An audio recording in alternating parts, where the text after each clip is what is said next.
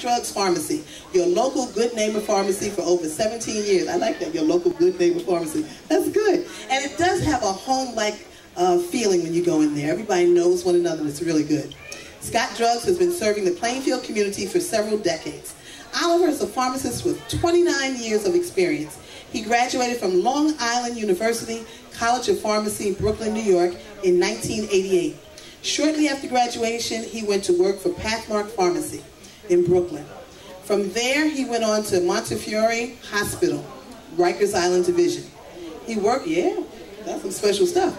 He worked there for several years and did locum tenens at several pharmacies and hospitals, including Kings County Hospital, Brooklyn, before heading back to school for his Doctor of Pharmacy degree from the University of Florida. Okay, I have a testimony. You know, I'm a creature of habit. In fact, Pete has always said that if they closed off, that I'm terrible, I shouldn't even say this, but he says that I am so much a creature of habit that if they closed my block, that I would never be able to find my house. Now, I will tell you I got lost one day, but it's all right, it was during the hurricane. It was dark outside, y'all, it was really dark. But now, my testimony is this: I've been saying this for 2 years that I'm going to do this, but I'm going to make sure it's my business. Please tell me how, Mr. Quanta, to do this to make sure that there's no gap in my medication. But I've been taking my prescriptions over to Rite Aid in South Plainfield, but I'm coming home, y'all. I'm going to Scott Drugs, okay? And I hope y'all will follow me and go to Scott Drugs as well. We have to support our own right in our community, right? Okay, all right. Absolutely. So again, congratulations to both of you. I know your daughter and son are here. I told y'all, they're like mini y'all because they look. Stand up, please, daughter and son. Right? Absolutely, absolutely. All right. Thank you again and congratulations. All right, you're welcome. Dr. Nkwanta and Mr. Nkwanta, please give them a rousing round of applause.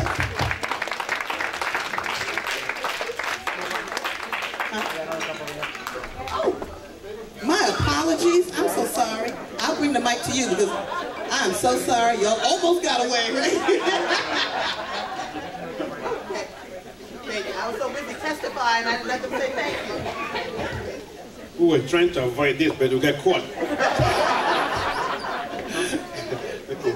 I want to thank you all for coming and for this honor, this award this evening. I want to thank Ms. Robinson Briggs for nominating us for this. I remember the last time we had our service at the senior center. Both of us were there, and the seniors came there, and then we had to give them free blood pressure check and sugar check. I want to thank the NAACP for honoring us tonight. It's a pleasure. It's not by our might, but by the grace of God that we are here tonight. So, we will continue to do what we do for the neighborhood, for our people, and we ask God to give us the grace and fortitude to carry on. Thank you.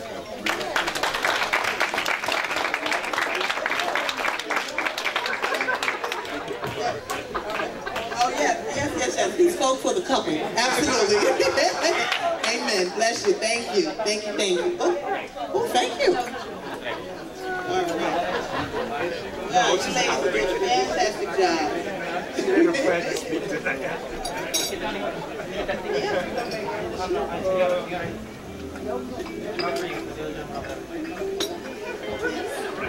Okay, and our next honoree, she is receiving our Legacy Award. And as you read her bio, and I'm going to read some to you in a moment, you will see why she's receiving our Legacy Award. She has quite a great background and great experiences.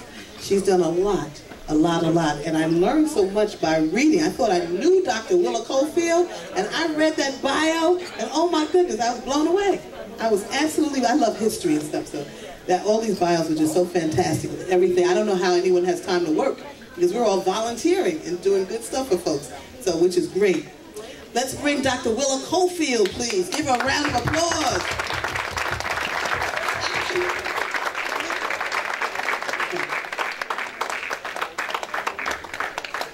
And her daughter, my school chum, Tanya. Woohoo! As you'll see, Tanya's bio as well.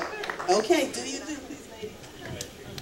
This is presented to you from the City of Plainfield, City Council, for the praises and congratulations on your legacy, community.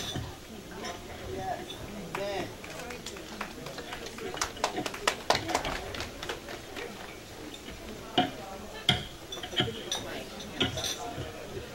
Before you take the picture, Dr. Cofield and I go back way back. She actually and former Mayor Taylor were colleagues together at Livingston College at Rutgers University. And Dr. Cofield comes from quite a, I'm going to say it, she comes from a very famous family in her town where she comes from. Her family's well known. If you go to Enfield, and you would never know she comes from such an elite background, because when she came to Jersey, and I met her when my husband and her were students together, and revolutionary people together. This lady is an activist from way back, and continues to be an activist, even in this season in her life when most people would just sit down, like I like to do. She is still out there on the field for our people. The Black Women's History Conference is another place and entity that Dr. Cofield and my friend and my mentor, both Dr. Cofield and Dr. Kathy were my mentors as well. But I'm just going to say you have royalty in your presence. Dr. Cofield is a very humble person, but she walks with a big stick. Not because of what she says, it's because of what she does. And I know by the presence of the Black Women's History Conference people that are here that the work is still continuing, and I have been a recipient of their good work and had an opportunity when they came to Plainfield High School, and we hosted them when I was vice principal there some years ago. But I want you to know this is a great selection, Dr. Cofield, and she deserves it greatly. And you look to folk ahead of you to see, well, how do they deal with longevity? And she is that kind of an example of a legacy, not only in terms of what she does, but the fact that she's still here, and she's still moving, and she's still working, and serving. So that's the legacy for me. Keep moving and keep serving. So I want to thank you, Dr. Willa Cofield.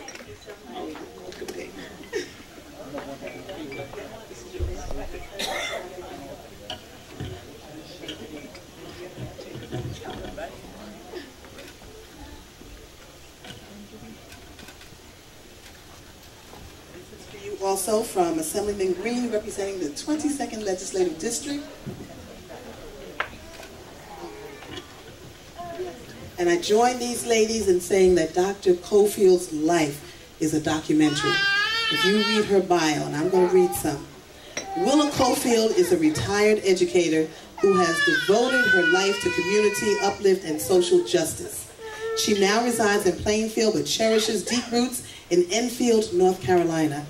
As a result of her involvement in the 1960s struggle for civil rights in her hometown, Enfield school authorities fired her. Too bad for them. In a benchmark case, she successfully sued both the city and the county. Woohoo! Both boards of education, along with other officials in federal court. The National Education Association estimated that her case, get this, saved the jobs of 40,000 black teachers across the South. Okay?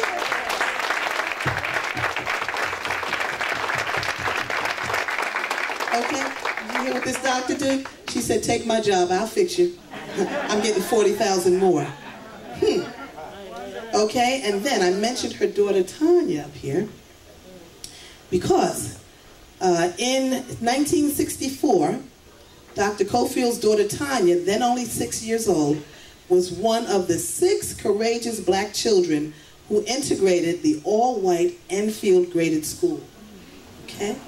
After Willa's firing, when no school would hire her, she moved to Durham and worked in the community organization arm of the North Carolina Fund, and later the Low Income Housing Development Corporation.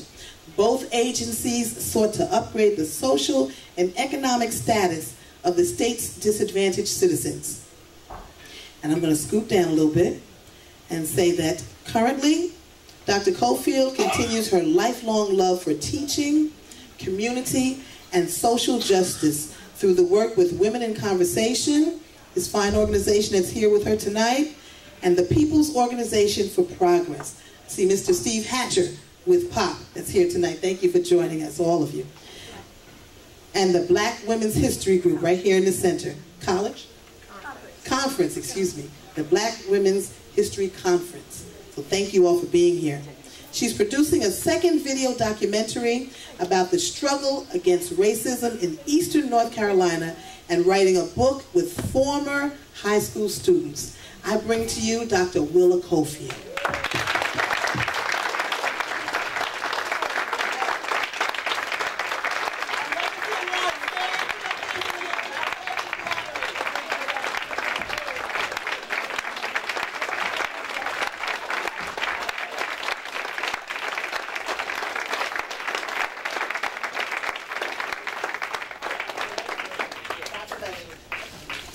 I want to thank all of you for that very beautiful, that warm ovation.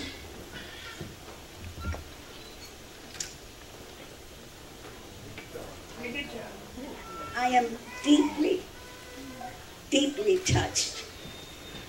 I have received other honors. But at this point in my life, this has so much deep meaning for me. As I said, I have received other honors, but many of the people who walked with me, who struggled with me, who worked with me, have not. Some of them went to their graves with no recognition that they had made any sacrifice, that they had done anything to help. So I want to focus on those people. I want to call the names of some of those people. I want to start with Tanya's father, whose name was Reed Johnson, who got things started in our community, who went to his grave with no recognition that he had done anything unusual. I want to have you hear the name of Tyler Vaughn, of Lily Cousins Smith, who also were leaders in our community. I want to call the name of some students, some brave, courageous students who walked through this town and tried to change things. Some of them were dragged by the police for blocks. They bear scars today that they got when they were jailed. I want to call the name of Cynthia Cousins Samuelson, of Mildred Bobbitt Sexton, of Yvonne Anderson Hughes. These were brave students. They were only 14 or 15 years old, but they stood up like adults, and they faced authorities in a town that was so racist that you would not believe it. The symbol, and I am working with these students now, we are trying to come together to write so that we can leave some legacies, so that people will know about what happened in Enfield. And one of the students said, you know what we should call the book? We should call it the 9 o'clock whistle. Now, nobody who was not alive in Enfield at that time would know what that title means. But in this town, on Saturdays, black people would come into the town from the farms all around, and they would crowd the streets downtown. And so the town authorities decided that these people were there too long, they were too rowdy, and so at 9 o'clock on every Saturday night, a siren went off for about 5 minutes, and that meant black people go home. But there came the night when it was really a week after the March on Washington, and students had gone to Washington, and they came back to Enfield, and they decided, we are going to defy, we're going to picket. The town had passed an ordinance that said no one under 21 could picket. So the students said, we are going to defy that. And so they did. And they locked all of our protesters up. And people from around the surrounding area heard about what was happening in Enfield, and they crowded the streets. And it frightened the town authorities. So they blew the whistle, but nobody left. They blew the whistle again, and people sang freedom songs. And so finally, they brought the fire truck out with the hoses that you saw if you were alive during that time, and they washed our people off the streets. So we want to remember those events and put them down so they will become a part of our history. Because if we don't do it, it will be forgotten.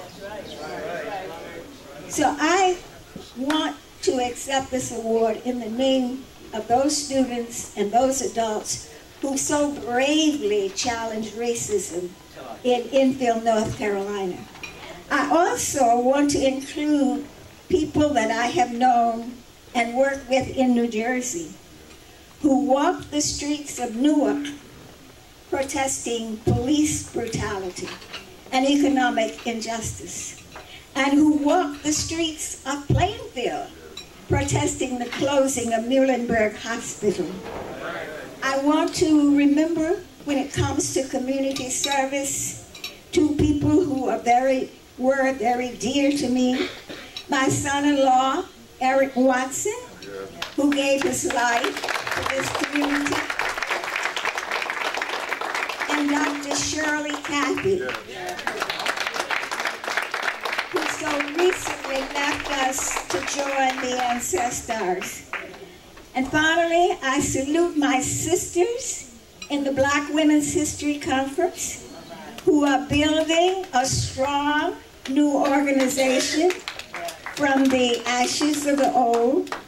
And then, beyond them, I salute all of you who daily struggle to live honest, courageous lives, to keep families and households together, to give children, our children, love and support, to keep the skies from falling in our community.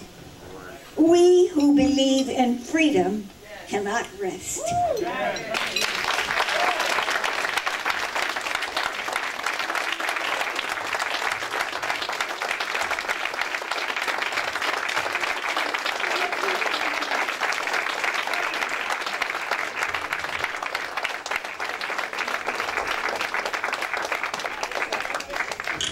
Wow.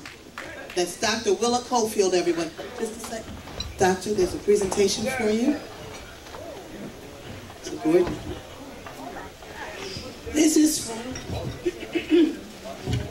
from the Black Women's History Conference.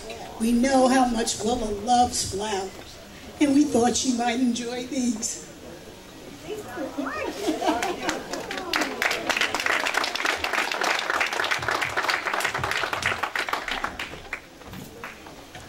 Thank you.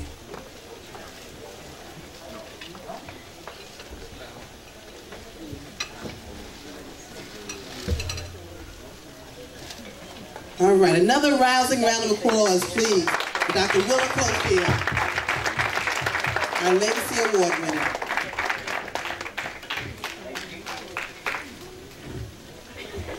Okay, a couple of years ago, thank you, I decided that, you know what, as the NAACP, we needed to add another category to our honorees, and that is to have our youthful honorees. We had our young at heart, and now we have our youthful honorees as well. Usually high school seniors. And I'll tell you why in a moment, because of something that that I like to do for them. And I'd like us all to be able to participate if we can, please. So, I think we should bring them up together. What do you think? Let's bring them up together, please. You saw them earlier, but they're still here with us tonight because there's more for them. Ms. Taylor Patterson and Mr. Kemet Robinson, please come up. Our youth of excellence honorees.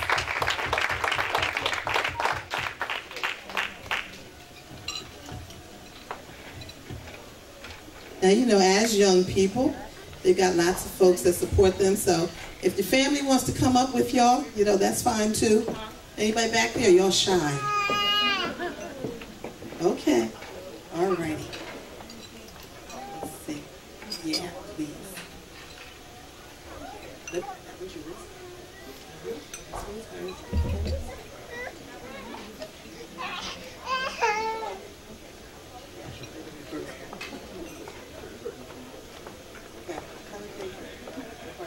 Ladies first.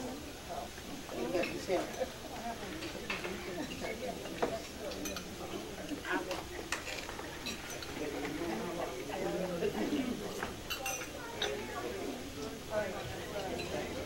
Okay, so we're going to start with Ms. Taylor Patterson first. Okay, our councilwoman. On behalf of the City of Plainfield and the City Council, we hereby extend this praise and congratulations to you. We appreciate you.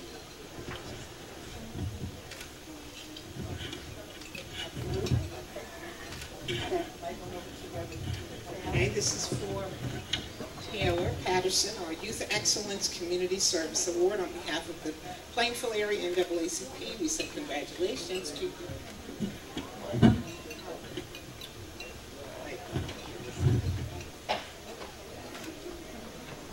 And also, we know that earlier today, we have received a proclamation for Taylor from her mayor from Charlotte, North Carolina, which she has, so please make sure to stop by her office and tell her thank you, okay? And also from Assemblyman Jerry Green, representing the 22nd Legislative District. This is for you, sweetie pie. Okay, absolutely. I'm going to read some of your bio, and then I'm going to pass you the mic, and then we're going to Kevin, okay? And Taylor, as I mentioned, lives in Charlotte, North Carolina, and she took the serious red eye this morning to get here, to be here today. So we appreciate you coming up, sweetie pie, absolutely. Taylor Patterson is a high school senior at Cato Middle College High School in Charlotte, North Carolina. Taylor aspires to obtain her Doctor of Pharmacy.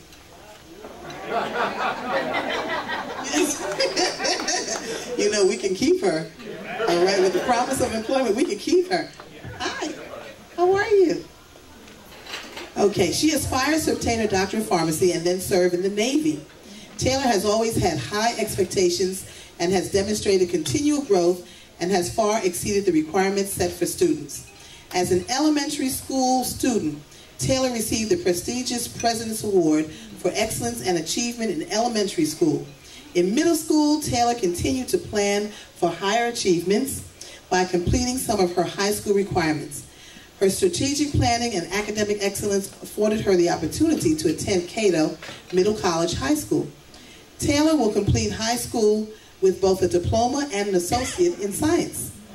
Yeah.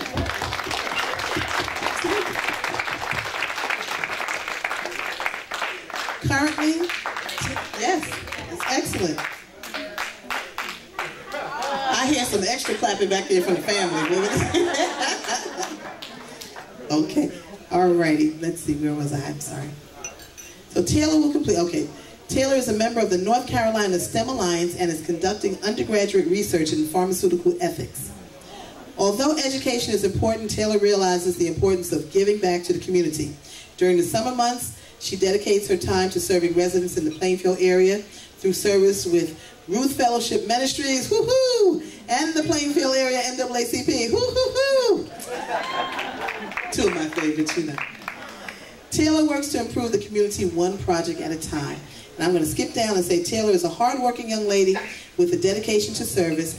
Her goal is to become a Navy officer in which she will serve her government and still provide assistance to those in need. Whether those will be services to men, women, or citizens that she must help, she will respond with dedication, commitment, and knowledge. Taylor wants to thank the Plainfield area NAACP and her family for their support. I give you Miss Taylor Patterson. Thanks, y'all. I'm going to be brief and just thank two important people, my mother and father. Without them, none of this would be possible. And I think it's important that all of our youth realize this. I was born into a fortunate family, and so I spent a lot of my time giving back to those who aren't as fortunate. So I spend a lot of my time working with students with disability in low-income schools. I hope that some child out there takes from me and learns to give back as well. So thank you for the time.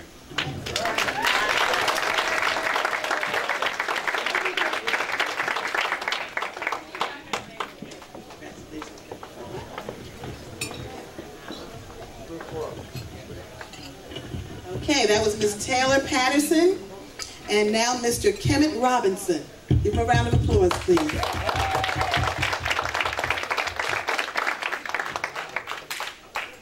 behalf of the City of Plainfield and the City Council, we hereby give this praise and congratulations to you.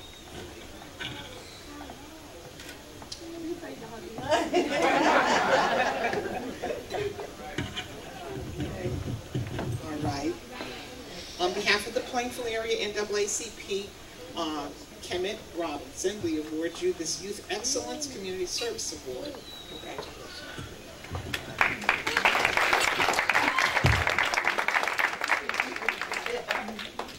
He's shy, but wait until those girls in college get hold of him. Thank you. And also, on behalf of Assemblyman Derrick Green, representing the 22nd Legislative District, this is for you as well, Kevin. Okay. Congratulations. Thank you. And now for some of his bio. He wants you to know his name is Kemet Robinson, and he's a senior at Piscataway High School. And his mayor was here earlier this evening.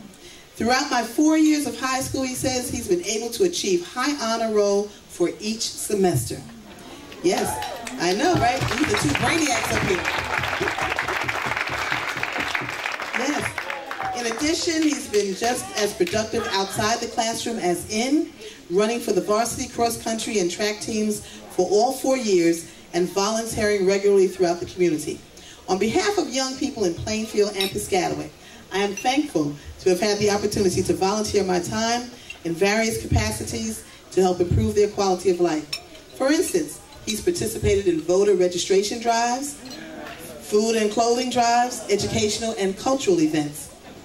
In school, he participates in 50 Strong, a prestigious Title I peer mentoring and college readiness program for high-achieving young men from underrepresented groups.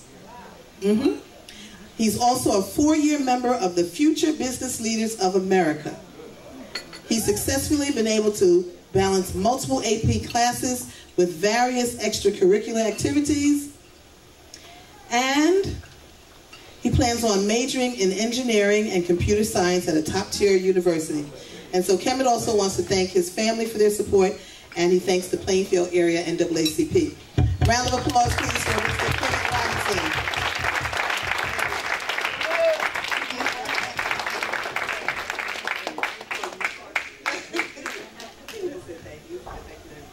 Thank you to everyone for your applause again. For supporting me. I'd like to give thanks for my family back there. Yeah, I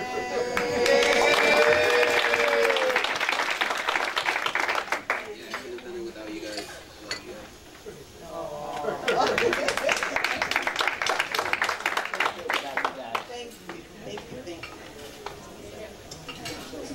Okay, I need a little bag, please, because there's something that we need to do. You have one? Oh, that's a big bag. I like that. Thank you. Every year when we have youth honorees, and pardon me for walking while I do this, but every year when we have youth honorees, may I have a pocketbook, please, Mom? I always say that, oh, thank you so very much, Reverend and Councilwoman. Give them a round of applause, please. Great job, ladies. Thank you. Thank you. I always acknowledge the fact that, you know, family and friends always do a great job in terms of helping out young people moving forward. But we all know that things are extremely costly, and for every college that these two young people are going to apply to, there is a cost. And so, all of you wonderful, wonderful folks who are here tonight, I'm asking if you please drop a little something in the bag, and it'll be split between these two individuals who are applying for colleges. Okay, so I'm going to make the first donation. That's my $30. That means no violence for a week. All right? So I'm going to pass the bag around, and if anyone would like to make a donation so that these young people have the funds to be able to apply to colleges. Their family is doing a great job supporting them, but we want to support them as well because we love them and we thank them so very much. It's not easy being excellent students in school. There's a lot of peer pressure.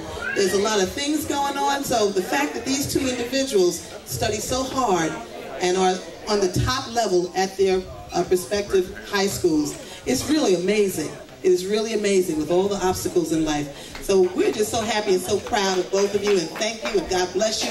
Thank you. These individuals are mentors for all of our youth to follow. So God bless you. You know we love y'all. Again, Taylor Patterson and Kevin Robinson. Give them a rousing round of applause, please.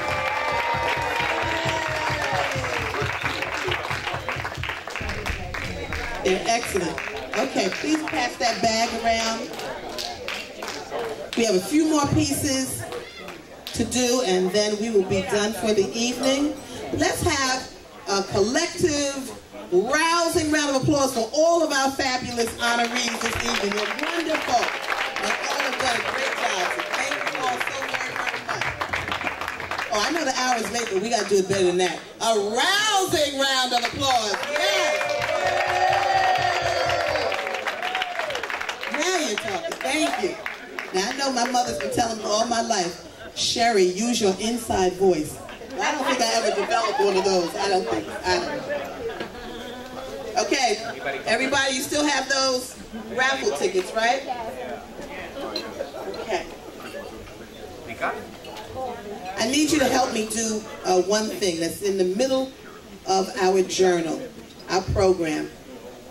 I know I just got you revved up, and now I need us to please acknowledge a moment of silence, because we have lost a lot of great people.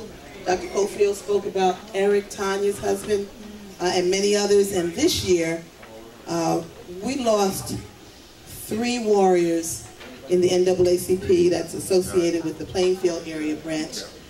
And I want to call their names, and then let's please have a moment of silence. My good friend of 20 plus years, many of you knew her, and her husband is here, Mr. Clemmy Owsley. Raise your hand, please, Clemmy. Our good friend Clemmy as well. Mrs. Sandy Owsley. She just passed in June of this year. One of the judges, Judge Mac Hunter, who I met about 20 years ago, he resides in Plainfield with his wife. He passed earlier this year, and he was kind enough to actually offer me a job. And so I thank him for that, yes.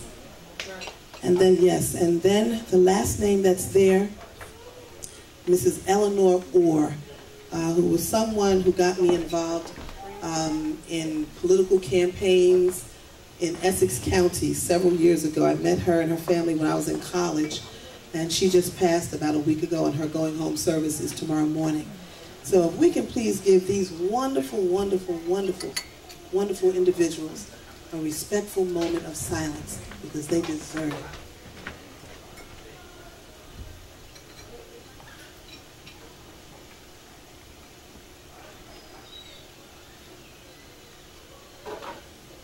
Thank you. God take care of them. Rest in peace, everybody. Thank you so very, very much. Now, if I know the 3 of them, they would say, all right, Sharon, we're not going to be sad. You're going to go right back to business. So in their honor, I'm going to do that. We're going to do the raffles. Oh, can we?